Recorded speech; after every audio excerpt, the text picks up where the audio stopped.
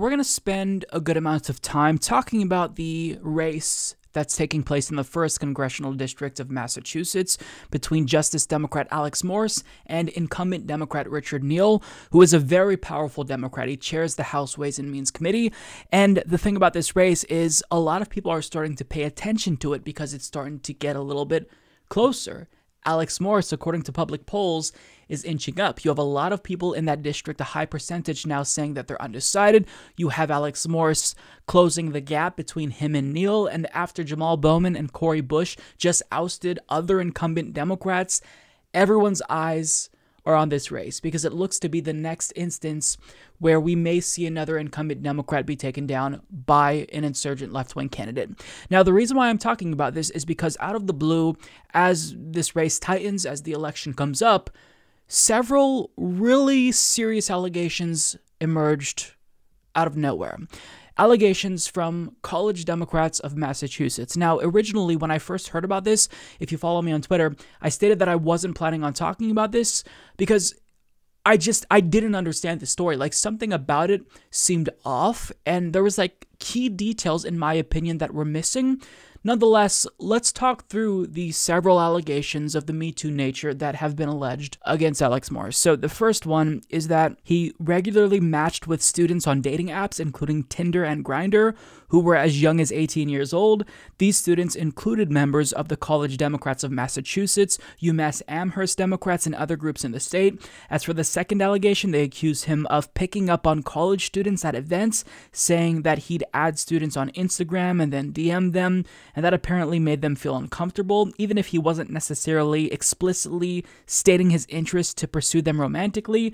They didn't like it. Now, finally, he reportedly had sexual contact with college students, including at UMass Amherst, where he teaches, and the Greater Five College Consortium. Now, that last allegation has led to a lot of confusion because he is a lecturer at this college. So what a lot of people initially assumed was that he, as a professor, was sleeping with his students, but that's not actually the case. He happened to hook up with students that go to the same college but weren't directly under him. So there's a lot here that doesn't really make sense to me, which is why I kind of like pivoted away from the story, because the first allegation, like kind of looking at this, they're mad that he regularly matched with students on dating apps. But this is an individual who is 31 years old. He's going to match with people who are college students. We don't know if these are undergrads or grad students. And then it says who were as young as 18 years old. Okay. But 18 years old is of consenting age, and these 18-year-olds are making their own profiles on their own accord on these dating apps, and they're getting matched. So it seems a little bit bizarre. Now, as for the second allegation, they say that he was picking up on college students at these events. Now, they don't supply us with any evidence that he was, in fact, hitting on college students at these events, but the fact that he is DMing them afterwards, I mean, that may be a little bit creepy. Sure, I guess I could see how they view that in a weird way, but they don't actually even accuse him of hitting on them through DMs or creeping on them. They just say they didn't like that he contacted them. Okay, now as for this last allegation here, he had sex with students that happened to attend the college. So to be clear, he matched with students and hooked up with them or dated them. I don't know what the circumstances were.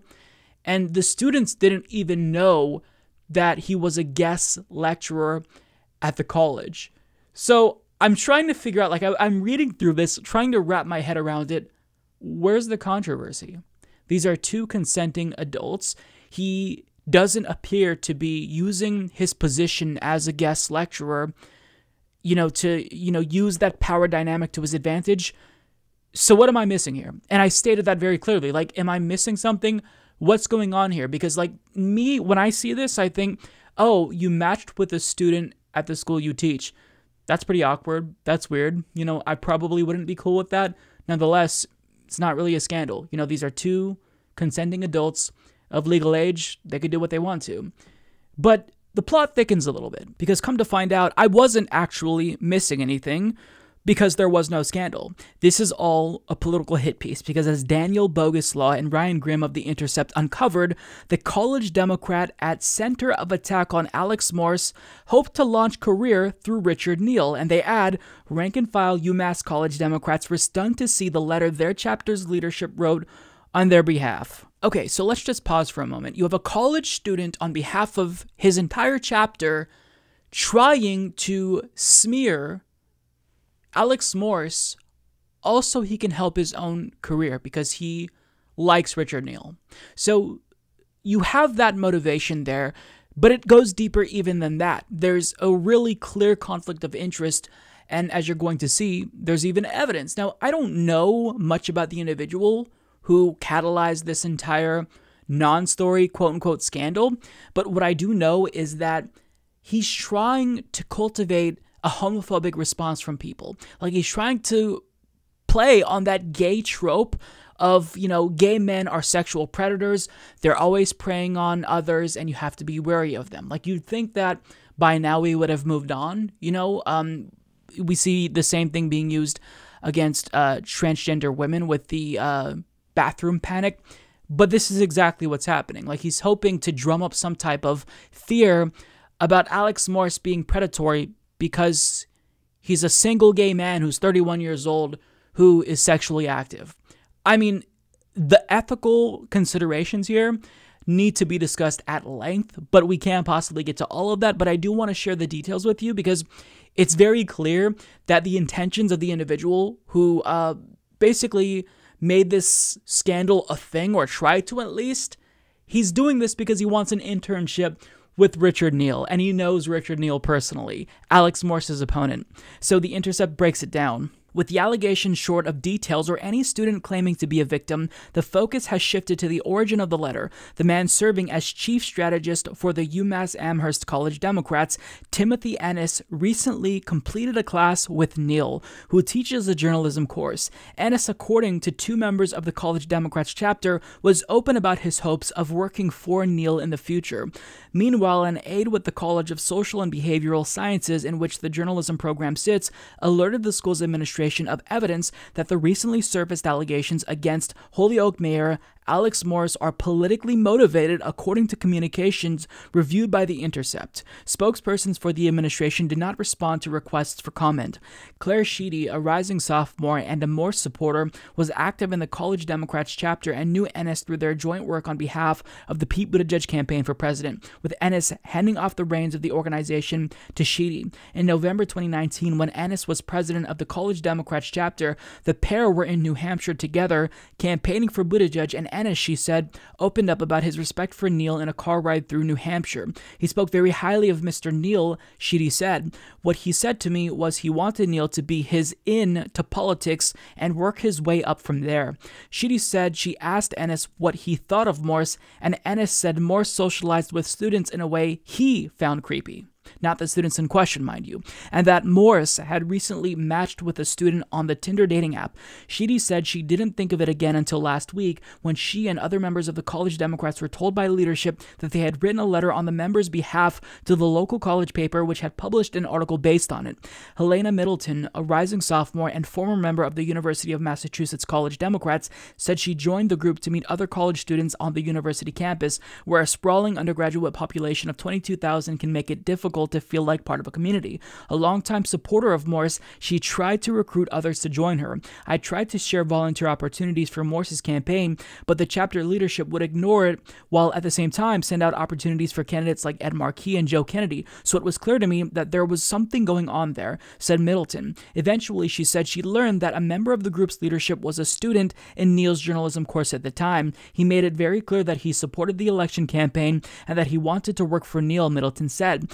Ennis was president of the UMass College Democrats from April 2019 until April 2020, at which point he transitioned to chief strategist. That same month, Morse said College Democrats requested a donation from his campaign. He declined, saying that his war chest wasn't large enough. A number of other Massachusetts politicians, including Neal, did make such donations. The president of the state chapter of the College Democrats later took to Twitter to applaud Neal for donating $1,000 to the Amherst chapter.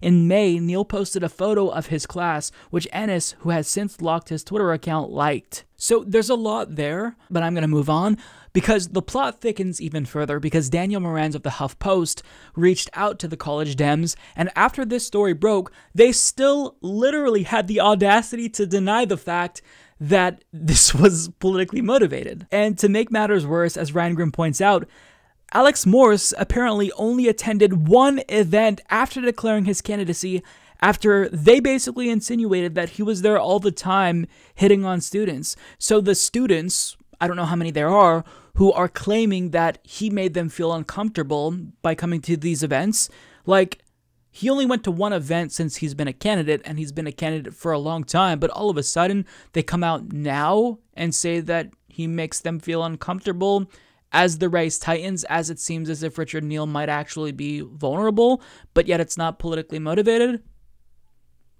Sure, Jan.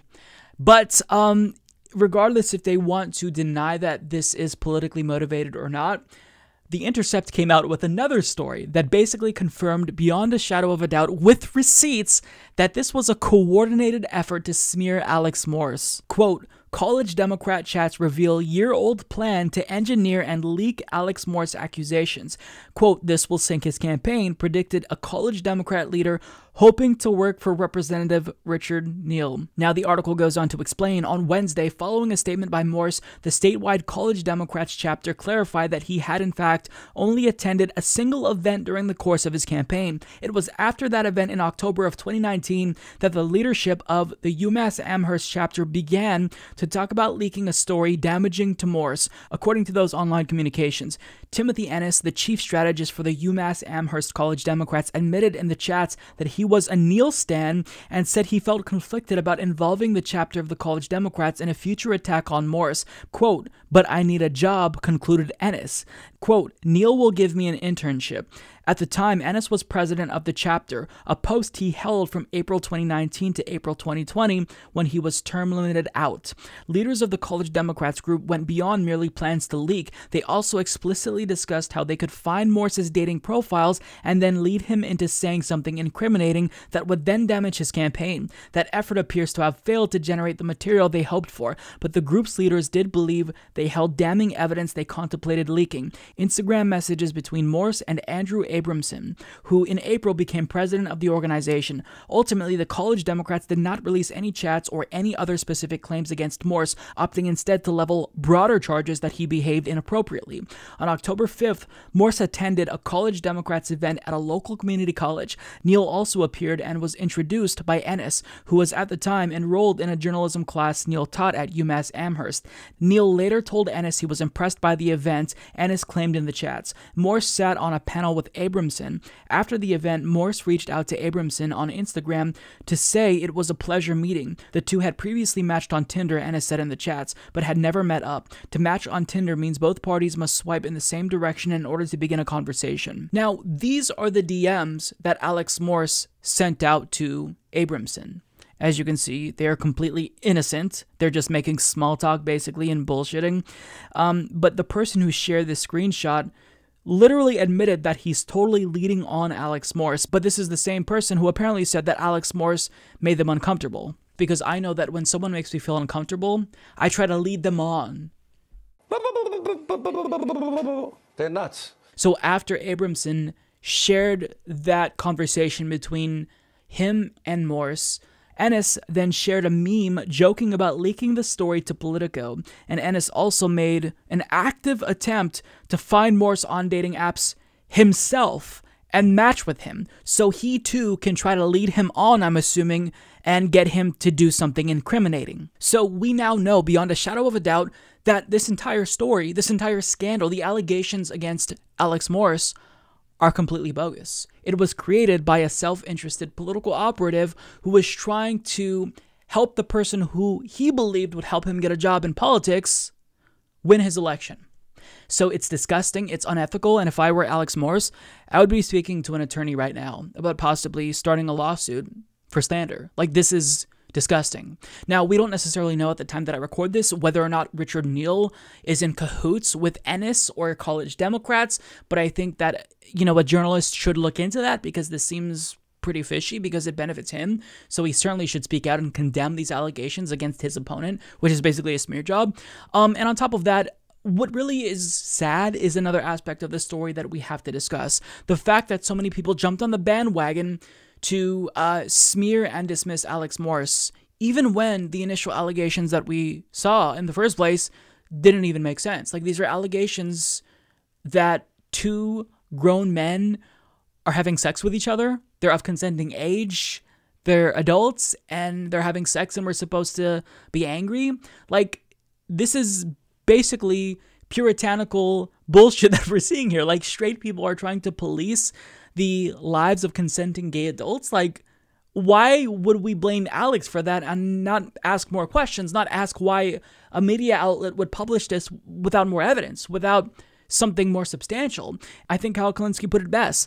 Lefties fell for a smear of a progressive gay candidate taking on one of the most corporate of corporate Dems. He's accused of having consensual adult relationships with students who weren't his. It's pathetically easy to play the left like a fiddle. And he is exactly right. The fact that this is all we got, like, those allegations came up, like, I can't not help but think this is the result of homophobia. Now, I don't like to use the gay card very often. I only use it and, bring it out when I think it's absolutely necessary, but this is unquestionably the result of implicit bias against the gay man. Because anyone who believed these allegations to be serious or problematic without asking for more evidence at a minimum, I mean, I have to question your judgment. If you could be manipulated that easily by this scandal, then what else would you be willing to fall for? I want to know. And I think that Alex Morse, in an interview with Crystal Ball on The Hill Rising, made a really phenomenal point about this, how this basically conjures up images of the gay predator and how we should all be wary of gay men because they are preying on everyone. So you've got to watch them and be fearful of them. And what's most problematic is this age-old response to these allegations, the language being used to describe these allegations. And people like me that have had to endure an over-policing of our sex lives as a member of the queer community.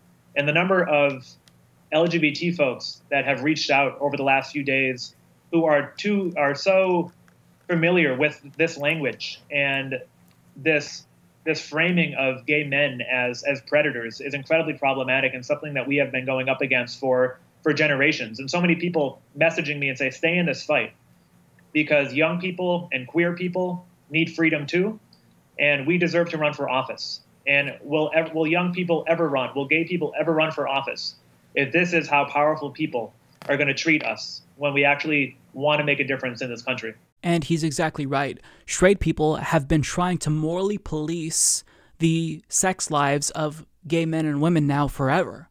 So the fact that some leftists almost fell for that trap shows that we have a lot of work to do. Like, we have to do better, because this is very clearly, I think, an instance of implicit bias. This is homophobia that is bubbling up again, even if people don't want to admit that. It's homophobia among left-wing people who I think would consider themselves allies. And you can be an ally and support gay people being legally equal, but you have to understand that these biases, these stereotypes about gay men, they're not just going to go away as soon as we have the right to marry. They're going to remain in the backs of our minds for a really long time. And look, even if you are supportive of gay people, a lot of people don't realize that bias may still exist in their own head. Like, you can feel like this visceral response towards, the thought of gay intimacy, even if you're not a homophobe, like explicitly, even if you're an ally.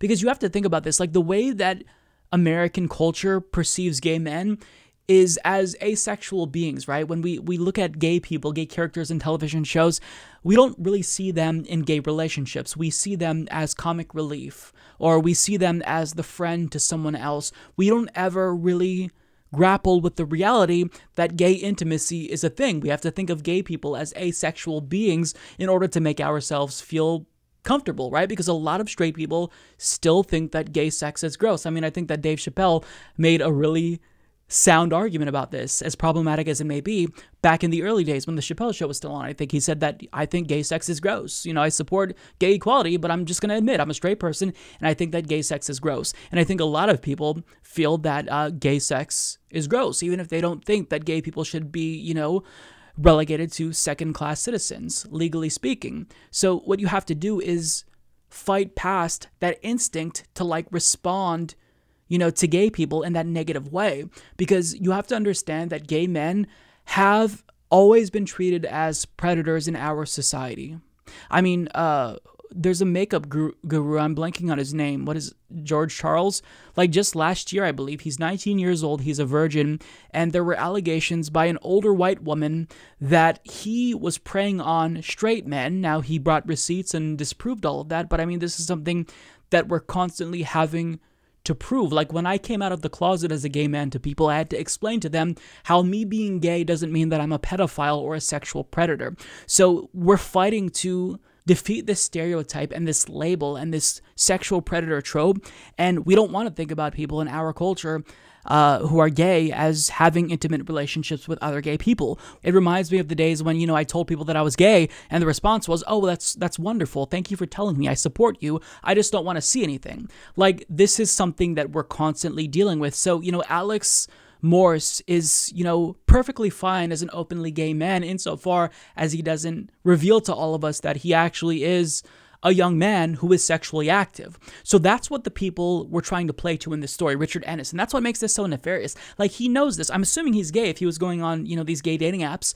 And the other individual, Abramson, was also on these gay dating apps. So they know about all of this. Like, they know about the gay predator trope if they're gay men, because you have to. And they know that what they were trying to do was get leftists to turn on Alex Morse by triggering that ew, gay, yucky factor in people's brains, because once you get them in that state of mind, it's really easy to manipulate them. You can get them to think negative things, because when you activate that portion of their brain, they turn off reason. They stop thinking logically. They become reactionary, and they are susceptible to believing bad things about gay people, gay men in particular. Leftists should know better, but if you were duped by this story, then I would encourage you to just try to do better and vet these claims and try to, understand that due process is important, especially for historically marginalized communities. I mean, due process is important for anyone, of course, but I mean, like, you have to understand that when we're vetting these types of claims, old stereotypes have to come into play, and this was very clearly an attempt to play on that old gay predator stereotype, and it's disgusting. And you'd expect left allies who are, in support of LGBTQ rights and queer people to not fall for this as easily, but the fact that they did, the fact that they were duped so easily by this ploy to help a corporate Democrat, it's deeply worrying. And as a movement, we have to try to do better and educate people about these things.